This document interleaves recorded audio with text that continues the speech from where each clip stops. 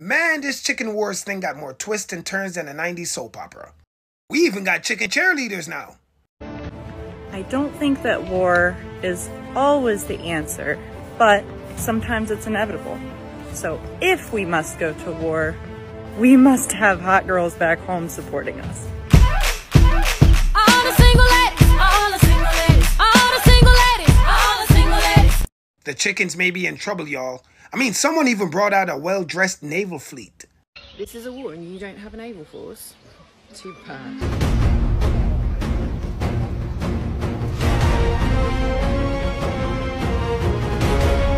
Fucking penguins. And it gets worse for the chickens too. Someone brought out the goats. I mean, like Billy the Kid goats. We got no fear, no doubt, all in balls out. We're going up tonight. Chickens may be on life support.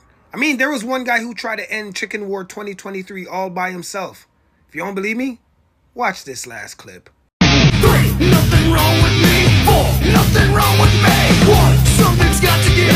2, something's got to give. 3, something's got to give. Now! Let the bodies hit the floor. Let the bodies hit the floor. Let the bodies hit the floor. Can the chickens make a comeback? Have they really lost?